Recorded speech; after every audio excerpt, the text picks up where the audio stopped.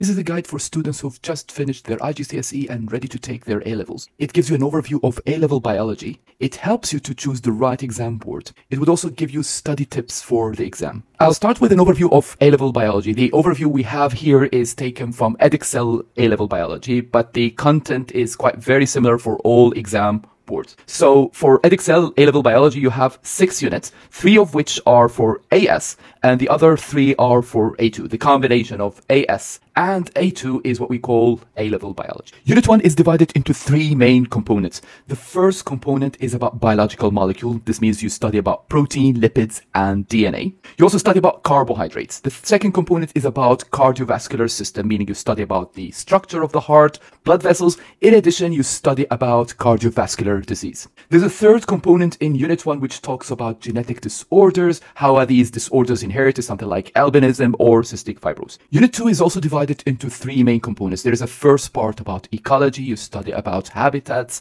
pollution. You also have another component about cells, meaning you study about bacterial, prokaryotic, and eukaryotic cells. The third part is about natural selection and evolution. Unit 3 is the practical unit. So you have an alternative to practical unit where you take experiments from both Unit 1 and Unit 2 and you apply them here in Unit 3. This means we're done with the AS part of A-level biology. We're now going to the A2 biology, which is the second and last part. For A2 biology, we do have 3 units. We start with Unit 4. Unit 4 is about photosynthesis. So there's a large part at the beginning about plant nutrition, photosynthesis. The second part is about the immunity, bacteria, and viruses.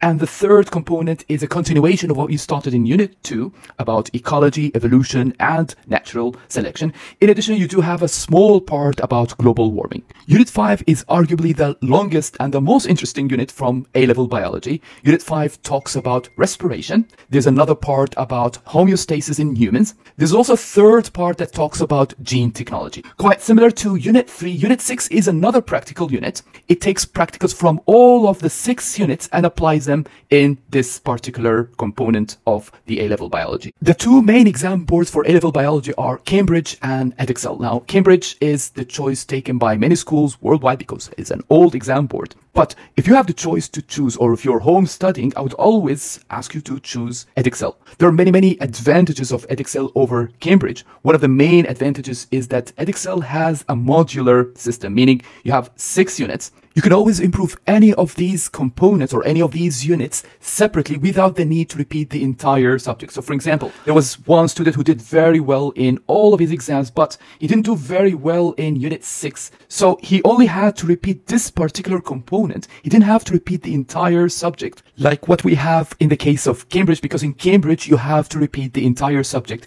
if you are to improve your grade. There's another advantage of Edexcel is the fact that you could have the entire exam done outside of a school. So you don't have to join a school to do Edexcel biology. The reason is because the practical exams are alternative to practical, meaning you have a written exam. That's not the case with Cambridge, because in Cambridge you have to go into an actual practical exam. This exam is not the easiest exam and requires special training in a school. So you really have to join a school for you to do the Cambridge practical exam of paper 3. Another advantage of Edexcel is the fact that you can do the entire A-level in 1 year. So many of my students start their exams in October, November of the first year. Then they do their exam in January of the second year. So let's say they started October, November 2023. They can do 2 other units in January 2024. And they finish up the entire subject by May and June of 2024. That's not the case with Cambridge, because in Cambridge we only have 2 exam sessions. You have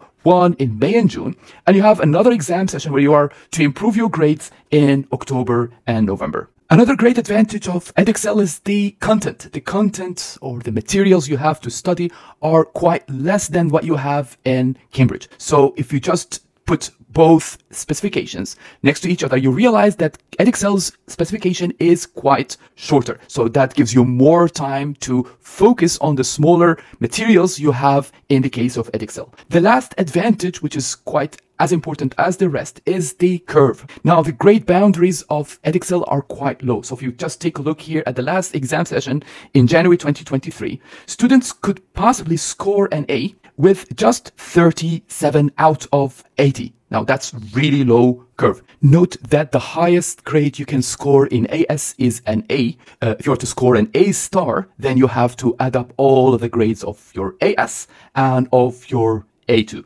Here I'll answer some of your questions. Many students ask me, is A-level biology difficult to study? The answer is not really. Many students score full marks in their biology exam. This is taken from January 23. You can see they scored full mark 120 from 120 in their Unit 1 and Unit 2 exam. Now, those students know how they study. 90% of my students last exam session, they scored either A or A star in their A-level biology. Now, I'll tell you how did these students actually prepare for their exam. Now, the very first thing you need to keep in mind is you need to have the right resources to study from. Now, you have three options here. You have the textbook from Edexcel, you have a study guide. You can also make your notes. Now, the textbook is very good as a reference. The problem is that textbook has a lot of details. You don't need all of these details for your exam, and it's going to take you a lot of time to go over all of these materials. The second option is the study guide. CGP makes very good study guides to study for exam, but the problem, they have to apply for your exam board. So for instance, if you're doing international advanced level or IAL, then CGP didn't make a study guide for your actual exam board. The third option is to compile notes in one resource, like one of my students has done here. She has put all notes from the class. She added some extra notes from the textbook, and she has all of the resources in one place, but that takes a lot of time. For that reason, I have made textbook of notes for students worldwide. This book is available in the form of an ebook. The way I've done this book is based on the exam materials, meaning all of the information you have here are taken from the mark scheme, but they're written in a way that the student can read and understand. As you can see, I put those key terms you find in the mark scheme, so you can always build your answer around these key terms. You have the definitions. You also have the practicals, those you require for Unit 3 and Unit 6. I've been teaching A-level biology for the past 15 years. I want to give you tips on how you could prepare for your exam in an effective way. First thing, find an explanation of the main concept. Sometimes it's not easy to understand from the textbook, so find an explanation, whether if it's from your school teacher or from a YouTube video, but it has to be related to your exam board. Another thing is that you need to be shown how to answer questions. I try my best in my lessons to show the students the best way to write answers. I usually write up the keywords and I build the answers around these keywords. One last issue with the explanation is that it needs to be related to your learning style. Different people learn in different ways. So if you're like a visual person, it's be very helpful to be shown the processes in the form of animations. Like here, I'm trying to show the students the process of crossing over. So I made up this animation to show exactly how this process takes place. The next step is to solve questions related to the topic that you have taken. While solving, keep track of the mistakes that you have done so that you don't do that mistake once again. I usually provide my students with written answers of most exam questions so that they could check the right way of writing these answers. Try to test yourself once you're done with each topic. So you're done with biological molecules, take a test about this topic. And while marking, try to give yourself the marks that you deserve. Ideally, you need to find a teacher or an expert to check your answer and give you exactly the marks that you.